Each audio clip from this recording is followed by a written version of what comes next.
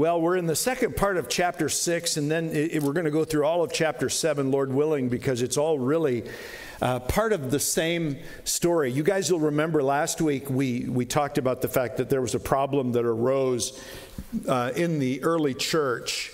And it had to do with the issue of, food not being distributed to some people. Again, they were living communally. And so they had to address it, which they did by the apostles telling the body to kind of raise up some men to be in a leadership role to take care of that issue. And that issue that arose and their solution to that issue introduced us to kind of a new section to the book of Acts, because prior to chapter 6, we've stayed, pretty much within the Hebraic or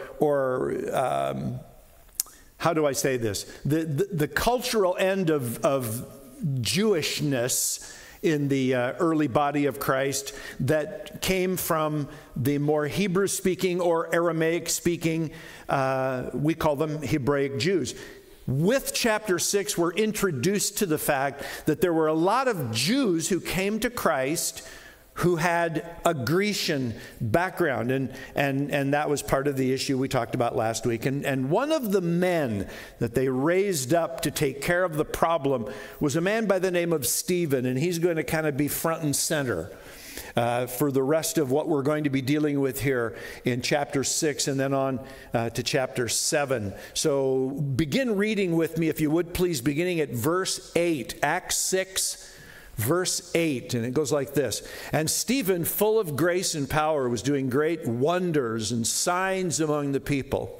Then some of those who belonged to the synagogue of the freedmen, as it was called, and of the Cyrenians, and of the Alexandrians, and those from Cilicia, take note of that, and Asia, rose up and disputed with Stephen, but they could not withstand the wisdom and the spirit with which he was speaking. Then they secretly instigated men who said, "We have heard him speak blasphemous words against Moses and God." And they stirred up the people and the elders and the scribes, and they came upon him and seized him and brought him before the council. And they set up false witnesses who said, "This man never ceases to speak words against this holy place and the law. For we have heard him say that this Jesus of Nazareth will destroy this place and will change the customs that Moses delivered to us." And gazing at him, all who sat in the council saw that his face was like the face of an angel. We're going to pause there, although we will go further here today. But let's pray, shall we? Father, open our hearts, we pray, to the ministry of your word, to the grace that you give us through it, to understand the scriptures, and then also, Lord, to apply them. And that's our prayer. And we ask that you would help us to do that here today. We ask, Father, that you would help us to apprehend from these passages what it is that you want to say to us today, not only as individuals, Lord, but as a church, as a body, as a fellowship, as part of the bride of Christ. We pray that you would give us all that we need. Lord, equip us through your word, we ask, in Jesus' precious name. Can I come up just a little bit, please? All right. Although Stephen was a man who was selected to resolve a food crisis in the early church, we see that he was a man who was also called to much more than that. Luke describes him here in verse 8 as a man full of grace and power. We're told that he performed wonders and signs among the people. Obviously, it's the Lord performing those signs, but he chose to do it through Stephen. And without going into really any other detail about Stephen's ministry, Luke just immediately begins to tell us about this opposition that began to rise up against him. And it started just simply with some people arguing with him. And he mentions some of the groups, that came against him. He mentions this synagogue of the freedmen. These would have been people who had been previously in slavery, but had been freed from slavery. And now that they were Jews, who had been in some kind of bondage. We don't know what. In fact, we don't know that much about the synagogue of the freedmen. Other than that, we know that there were other men from Cyrene, Alexandria, Asia. And then you'll notice I had you take note of Cilicia. And that's an important statement there, because it is very possible that the man known to us as Saul of Tarsus was among those men from Cilicia, because you may know that Tarsus was the capital of the province of Cilicia in the Roman Empire. And so this is right where Paul was from. We know that he was a very highly educated man. Many of the others were probably educated highly like him. But Luke tells us they were still no match for Stephen. And the reason for that, of course, is because he was a man full of the Spirit, and his words were inspired by the Holy Spirit. And so they couldn't keep up with him. They couldn't match him. They couldn't, stand next to the wisdom and knowledge by which he spoke.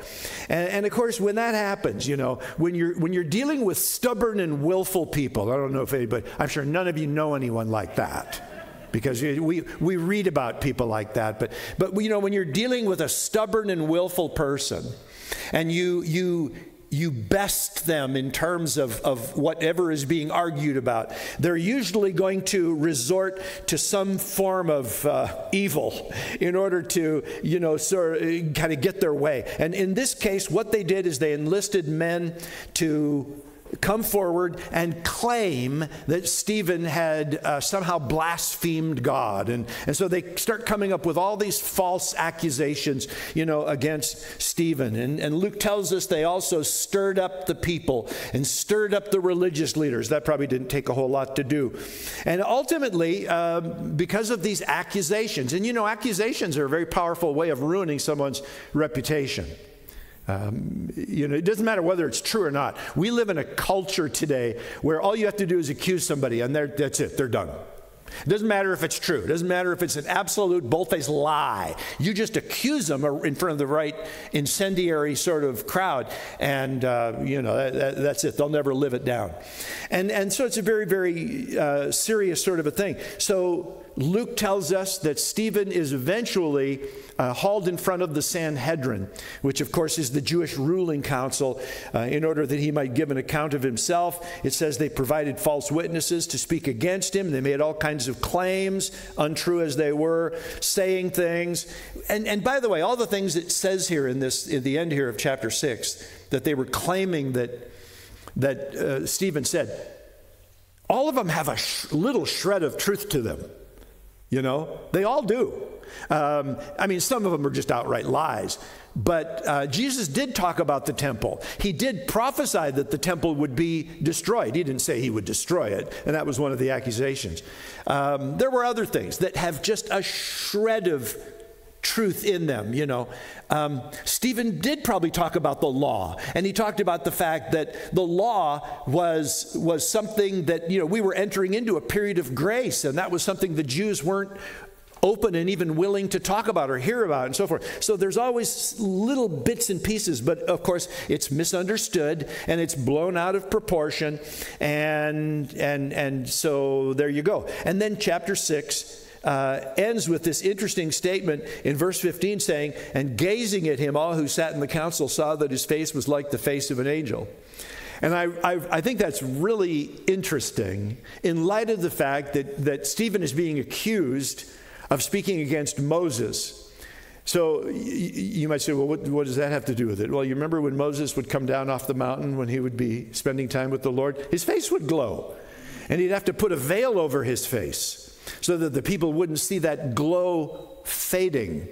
But literally from being in the presence of the Lord, his face would glow. And so here they're accusing Stephen of speaking against Moses, and here's Stephen with that same glowing expression on his face, that Moses had, that these men knew Moses had. And so there's some irony here that is kind of going on as Stephen resembles the very man that they're accusing him of blaspheming and speaking against, and so on and so on and so on.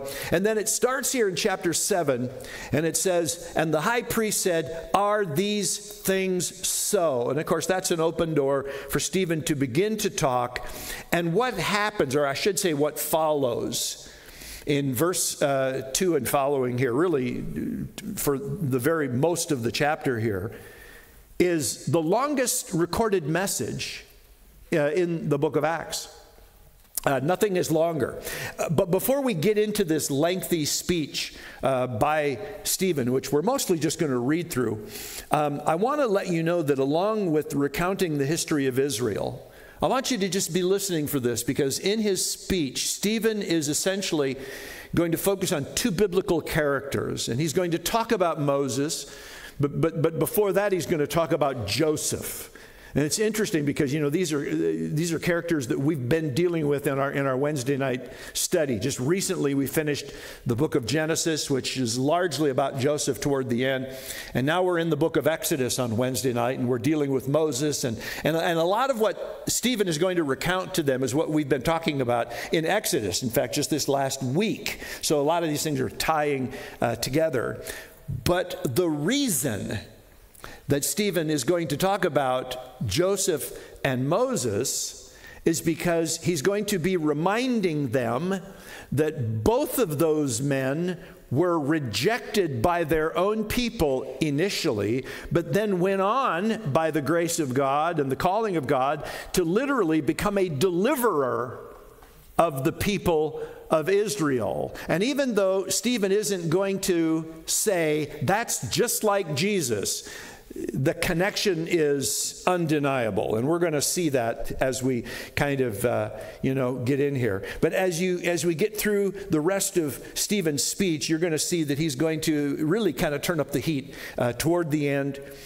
He's going to verbally accuse Israel's religious leaders of their terrible history of the past and the fact that they crucified the Lord of life. And of course, that's, spoiler alert, that's going to cause them to murder him on the spot. So here we go.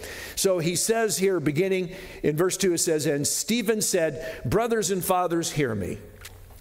The God of glory appeared to our father Abraham when he was in Mesopotamia, before he lived in Haran, and said to him, Go out from your land and from your kindred and go into the land that I will show you. Then he went out from the land of the Chaldeans and lived in Haran. And after his father died, God removed him from there into this land in which you are now living.'" Notice that Stephen is kind of reminding them a little bit here that God has a history of doing new things, right? He says, "Yet he gave him no inheritance in it, not even a foot's length, but promised to give it to him as a possession and to his offspring after him, though he had no child. And God spoke to this effect, that his offspring would be sojourners in a land belonging to others, who would enslave them and afflict them 400 years. But I will judge the nation that they serve, said God, and after that they shall come out and worship me in this place. And he gave him the covenant of circumcision. And so Abraham became the father of Isaac, and he circumcised him on the 8th day. And Isaac became the father of Jacob, and Jacob of the 12 patriarchs. And the patriarchs, jealous of Joseph, sold him into Egypt. But God was with him and rescued him out of all of his afflictions and gave him favor and wisdom before Pharaoh, king of Egypt, who made him ruler over Egypt and over all his household. Now there came a famine throughout all Egypt and Canaan, and great affliction, and our fathers could find no food. But when Jacob heard that there was grain in Egypt, he sent our fathers on their first visit. And on the second visit, Joseph made himself known to his brothers, and Joseph's family became known to Pharaoh. And Joseph sent and summoned Jacob and his father and all his kindred, 75 persons in all. And Jacob went down into Egypt, and he died, he and our fathers, and they were carried back to Shechem and laid in a tomb that Abraham had bought for a sum of silver from the sons of Hamor in Shechem. But as the time of the promise drew near, which God had granted to Abraham, the people increased and multiplied in Egypt until there arose over Egypt another king who did not know Joseph. He dealt shrewdly with our race and forced our fathers to expose their infants so that they would not be kept alive. At this time, Moses was born, and he was beautiful in God's sight. And he was brought up for 3 months in his father's house. And when he was exposed, Pharaoh's daughter adopted him and brought him up as her own son. And Moses was instructed in all the wisdom of the Egyptians, and he was mighty in his words and deeds.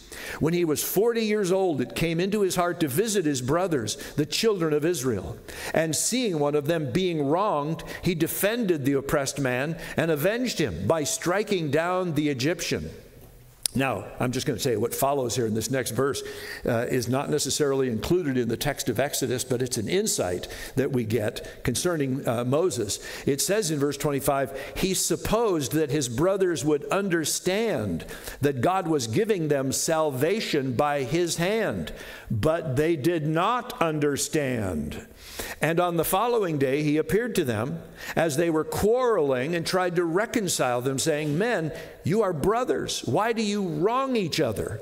But the man who was wronging his neighbor thrust him aside, saying, who made you a ruler and a judge over us? Do you want to kill me as you killed the Egyptian yesterday? At this retort, Moses fled and became an exile in the land of Midian, where he became the father of 2 sons. Now when 40 years had passed, an angel appeared to him in the wilderness of Mount Sinai in a flame of fire in a bush. When Moses saw it, he was amazed at the sight, and as he drew near to look, there came the voice of the Lord. I am the God of your fathers, the God of Abraham and of Isaac and of Jacob. And Moses trembled and did not dare to look. Then the Lord said to him, take off your sandals from your feet, for the place where you are standing is holy ground. I have surely seen the affliction of my people who are in Egypt, and have heard their groaning, and I have come down to deliver them. And now, come, I will send you to Egypt. This Moses, whom they rejected, notice he's emphasizing that, saying, who made you a ruler and a judge? This man God sent as both ruler and redeemer by the hand of the angel who appeared to him in the bush. This man led them out, performing wonders and signs in Egypt and at the Red Sea and in the wilderness for 40 years. This is the Moses who said to the Israelites, God will raise up for you a prophet like me from your brothers. And what he's doing here is he's reminding them that Moses prophesied that God would raise up someone, a prophet, to lead the people of Israel. Now he's referring to, or Moses was referring to Messiah. The Jews didn't readily understand that. Stephen understands it. But he's reminding them that Moses, this one that they claim to follow, was a man who prophesied that God would raise up someone to speak the word of the Lord to them. And he goes on to say, this is the one who was in the congregation in the wilderness with the angel who spoke to him at Mount Sinai and with our fathers. He received living oracles to give us. Our fathers refused to obey him, but thrust him aside. And in their hearts they turned to Egypt, saying to Aaron, make for us gods who will go before us. As for this Moses who led us out from the land of Egypt, we do not know what has become of him. Do you see what Stephen is doing? He's reminding them of their track record. Their track record of being a rebellious and stiff-necked people. That's what he's doing, all right? Verse 41, and they made a calf in those days and offered a sacrifice to the idol and were rejoicing in the works of their hands. But God turned away and gave them over to worship the host of heaven, as it is written in the book of the prophets. Did you bring me slain? By the way, this is from Amos chapter 5. Did you bring me slain beasts and sacrifices during the 40 years in the wilderness, O house of Israel? You took up the tent of Moloch and the star of your god Rephan, the images that you made to worship, and I will send you into exile beyond Babylon. Here Stephen is reminding them that their idol worship culminated, and he's just reminding them of their own history, in the fact that Israel and then later Judah were taken captive, first by the nation of Assyria, then by the kingdom of Babylon, and removed from their land. And he's reminding them why those things happened. It was because of their stubborn, willful hearts and their refusal to submit and repent of their sin. He's just recounting their history. And that is the history of the Jews,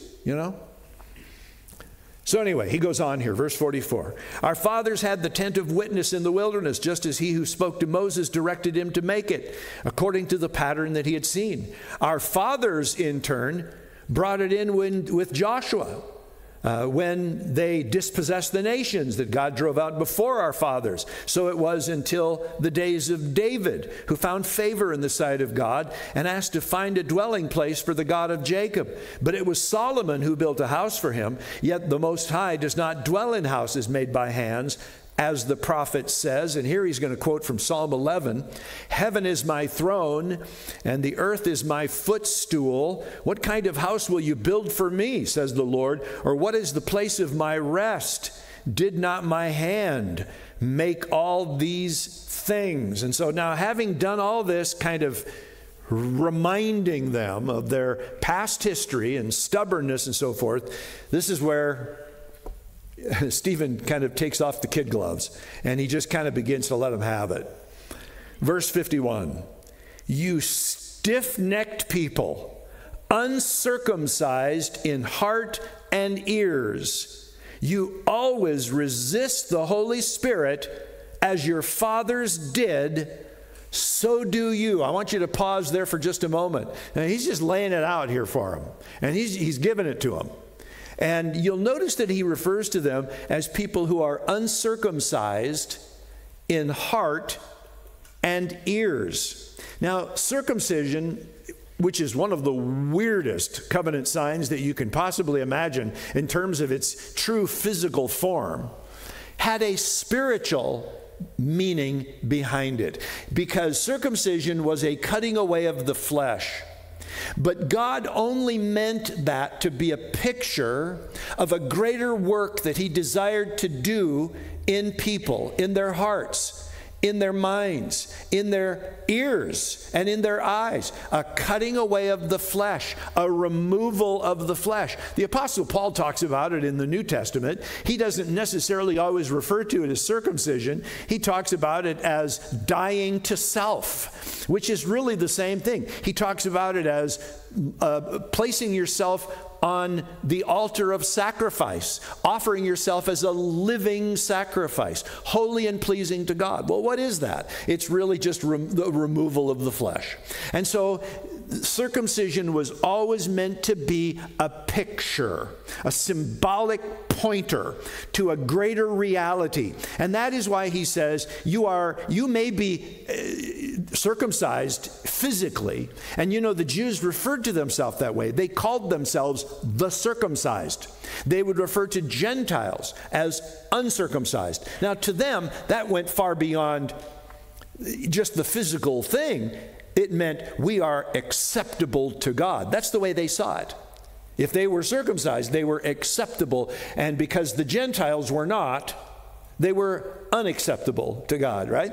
So now, notice that Stephen is saying, okay, yeah, maybe you adopted this circumcision of the flesh that was passed down to you through your father Abraham.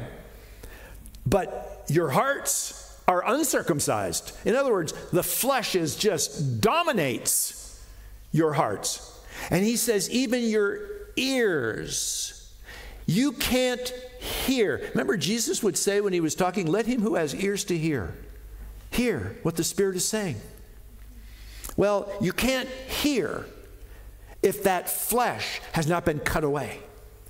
So he's basically just really laying it out here for him. Verse 52. He says, which of the prophets did your fathers not persecute?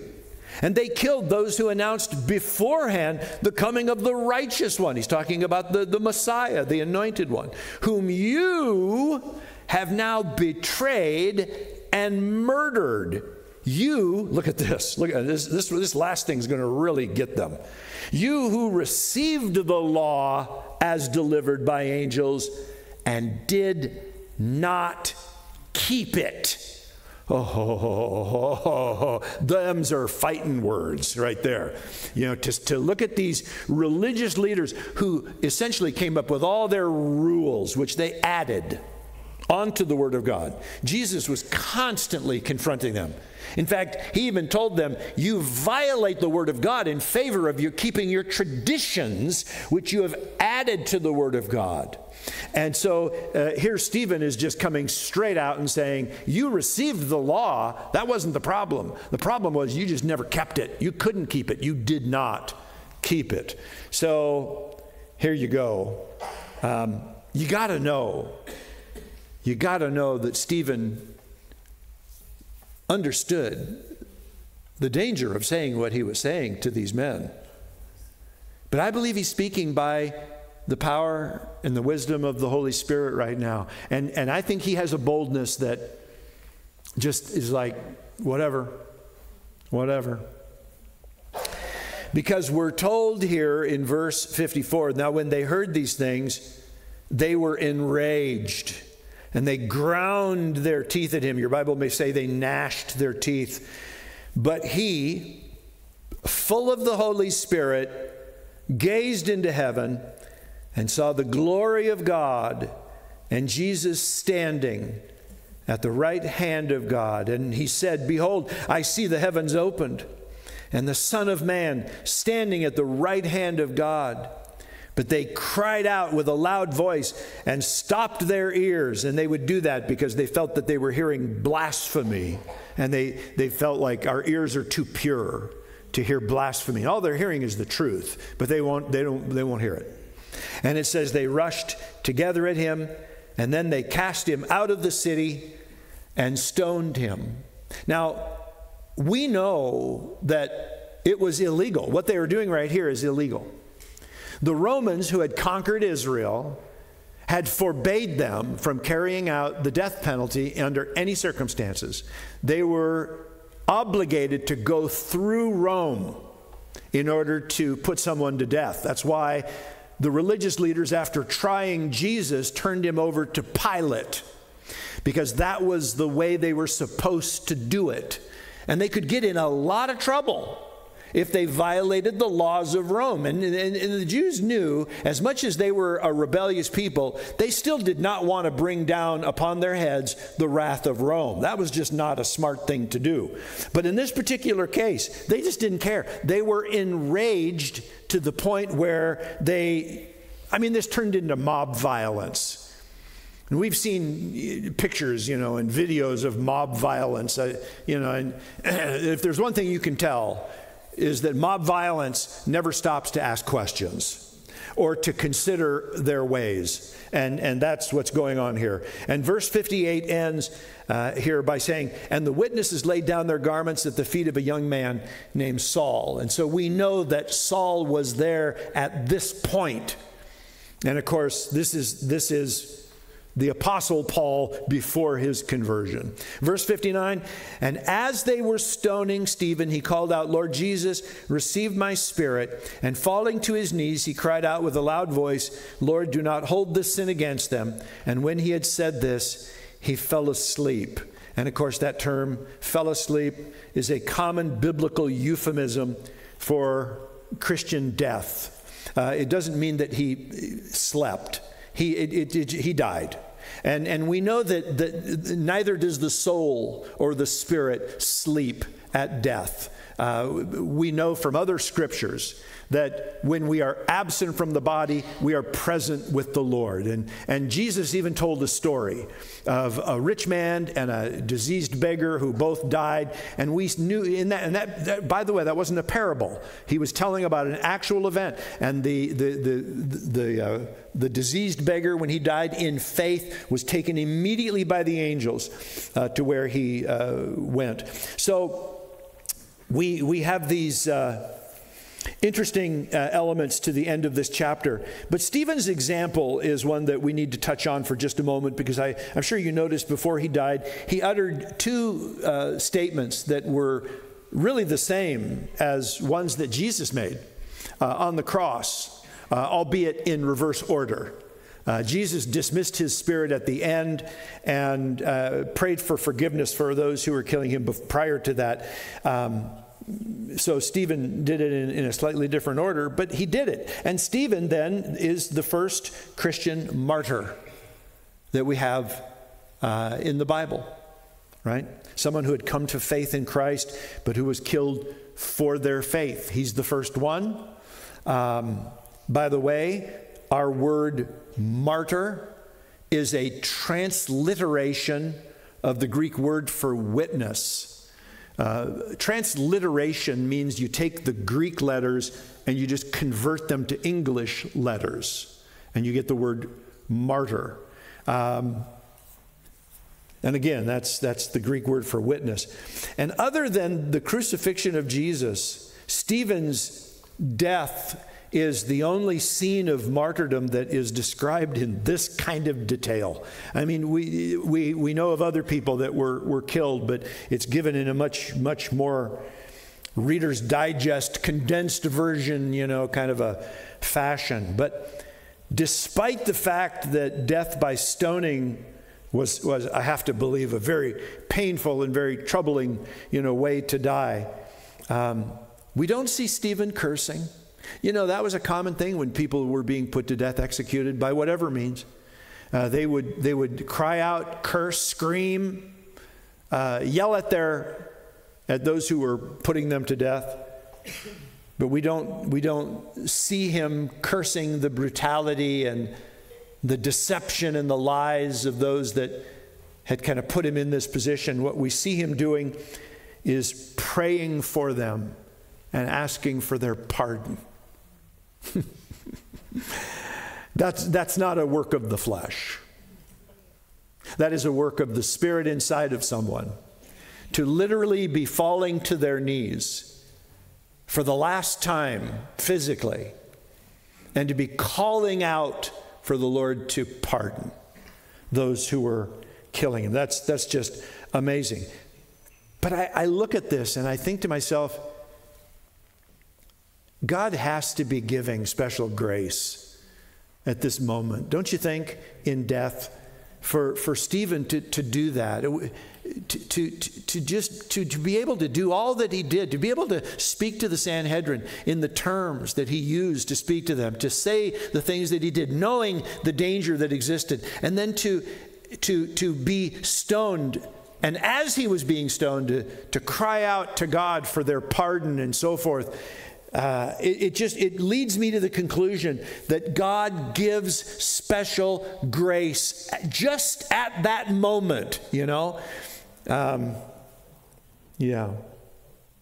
We talked earlier when we were reading a passage where the apostles were thrown into jail because they were preaching the gospel. And we read here earlier in the book of Acts how an angel appeared during the night and let him out. And we were talking about how cool that is to read that kind of stuff. And we love those sorts of stories. We love talking about miraculous deliverance. We love even it from the Old Testament, the story of Daniel in the lion's den. How cool is that? And, the lions are just sitting there, just chill with him in the den until they pulled him out and threw the other guys who had falsely accused him in, and the lions ripped them to shreds. So we know it wasn't an issue with the lions, just being full or something like that. It was a supernatural deliverance. We love the story of Shadrach, Meshach, and Abednego, thrown into the fiery furnace, walking with the angel of the Lord, and then coming out of that the men who threw them in died of the heat, but they came walking out of the fire. Didn't even smell like smoke. Nothing on their body was even burned except the ropes that had tied their hands and feet. We love that kind of stuff. It's wonderful. But we also have to deal with men like Stephen. And we're going to come up here in chapter 12, I think it is, and we're going to have to deal with the death of James, the apostle, the brother of John. He's going to get his head cut off. And it's going to be just quick. We're not going to hear very much about it at all. It's just boom, it just happens. And while we may be left wondering why, I think it's important to ask ourselves, yourself, what is your view on suffering? What is your view on suffering? The reason I think that's an important question to ask, well, I think we all know. We're living in a world today that is becoming increasingly hostile toward our Christian faith and toward our Savior. And although we may not be experiencing a great deal of it, here in Eastern Oregon and Western Idaho, we know that it's heating up. We know the world is heating up. And we know that we were told that it was going to heat up.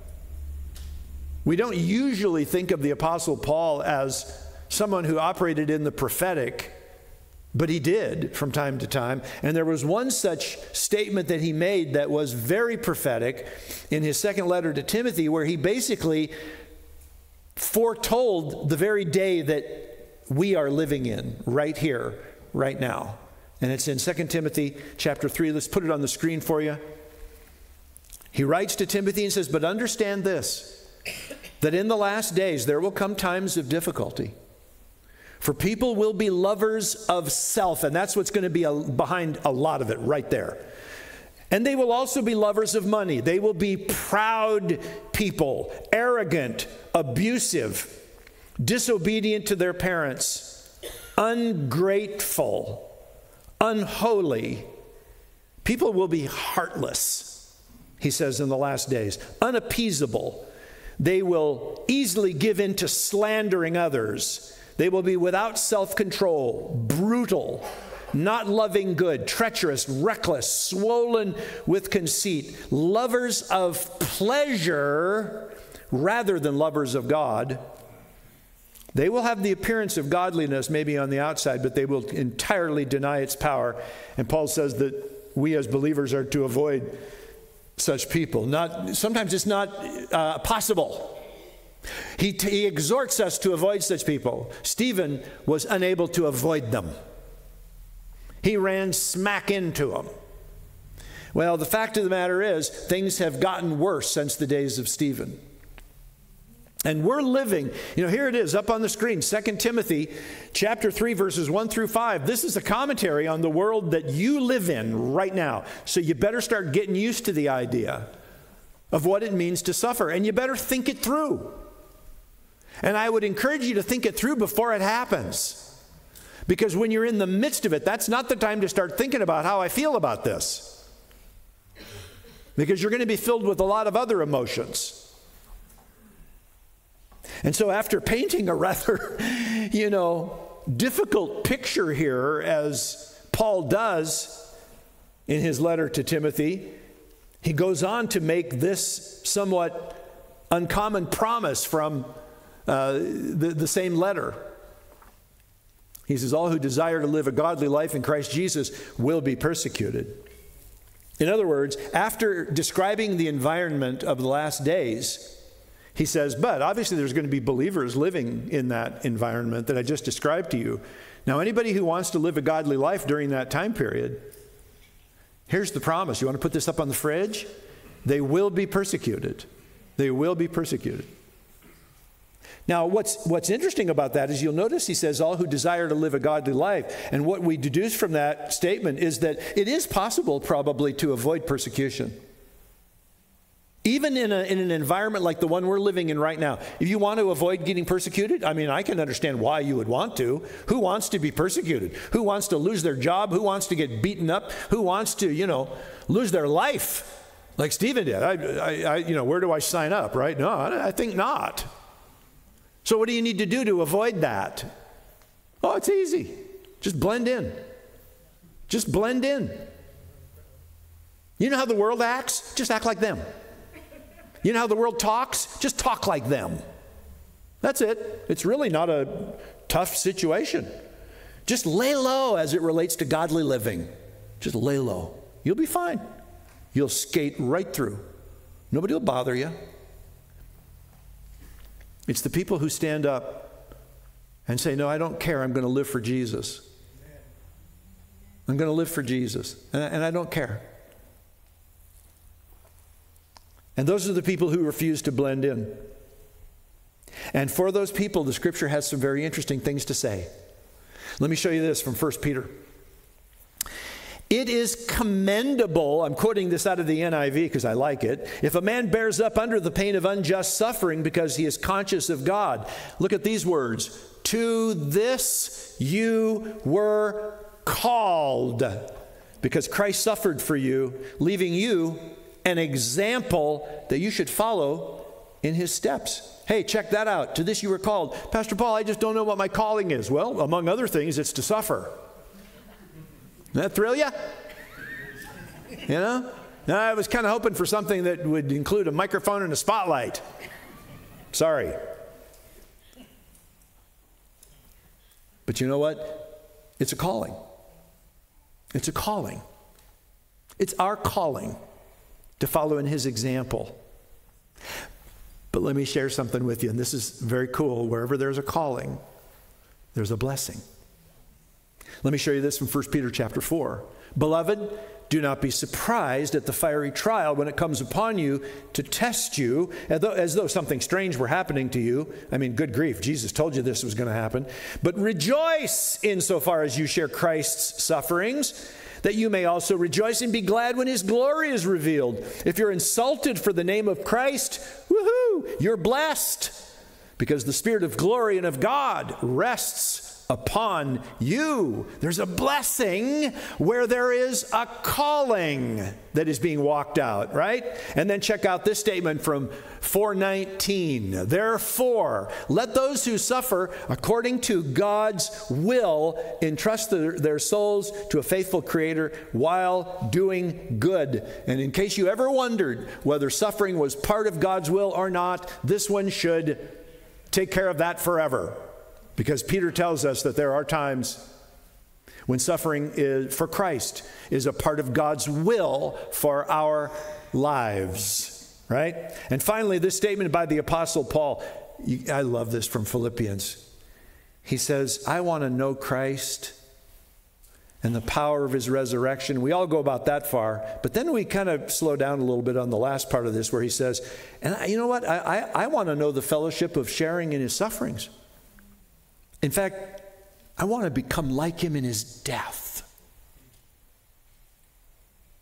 Wow. I got to tell you, that passage blows me away. It really does. Paul longed for such a close union to his Lord. He said, I don't just want to know him in the good. I want to know him in suffering. I want to know him in the midst of suffering. By the way, Paul got his wish many times, many times. But for those of you who worry about suffering and might even at times be tempted to blend in, and you struggle with the idea of, could I endure it? Could I endure that kind of suffering? I'm going to close here this morning with the memories of childhood from Corrie ten Boom, who did end up suffering, by the way, when she and her sister were taken captive during World War II for harboring Jews. And she said, when I was a little girl, I went to my father and I said, Daddy, I'm afraid that I'll never be strong enough to be a martyr for Jesus Christ. Tell me, said Father, when you take a train trip to Amsterdam, when do I give you the money for the ticket? 3 weeks before? No, Daddy. You give me the money for the ticket just before we get on the train. That's right, my father said. And so it is with God's strength. Our wise Father in heaven knows when you're going to need things too. Today, you do not need the strength to be a martyr. But as soon as you're called upon for the honor of facing death for Jesus, he will supply the strength you need just in time. So don't worry. God knows, and he'll give you the strength when you need it. So don't worry about things ahead of time. What did Jesus say? Don't worry about tomorrow. Tomorrow will worry about itself. Right? Amen? Let's stand together. If you need prayer this morning, we would invite you to come up after the service and let us pray with you. We'll have some folks available to do that. Father God, we open our hearts to you, to this message. And it's not necessarily a fun message, particularly living in the world that we are and seeing in it, the prophetic fulfillment of what the Apostle Paul said would take place in the last days. And Lord, here we are. We're living in it, and it's our life. It's our world. And people of the world are becoming increasingly hostile to the things that we declare to be true, and the one whom we lift up as Savior and Lord. And so, Lord, we just pray that you would minister all of these things to our heart and prepare and equip each one of us for whatever your calling is on our lives. And I especially pray, for the young people in this room, because, they're going to outlive most of us, and they're going to deal with things even that we don't deal with. And they will need special grace. And I know that you'll give it, because where there's a calling, there is a blessing. And I thank you for that, Lord. You are faithful. And you have all things in control. And we thank you for that. And we praise you for who you are. And we also praise you and thank you, Lord, that you've told us that you're coming back for us. And the Spirit and the bride say, come. Let him who hears say, come. Even so, come, Lord Jesus. In your name we pray. And all God's people said, amen. God bless you. Have a good rest of your Sunday.